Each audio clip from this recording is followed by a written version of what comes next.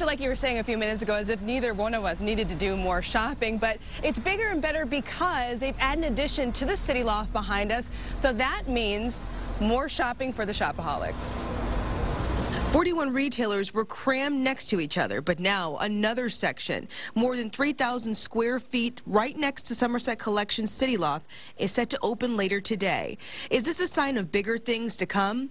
The city hasn't had a major department store in decades, but just last month, CityLoft made its debut with retailers including Neiman Marcus, and hundreds of people lined Woodward to get a glimpse of the upscale shopping spot. The response has been overwhelming. Some think this expansion could be the first step toward a major retail presence downtown. The original building has women's clothing, accessories, and cosmetics. The new section next door will feature men's clothing and home decor. And again, the collection opens today. It will also open again on Friday and Saturday. Live in downtown Detroit, Tara Edwards, Alicia, back to you.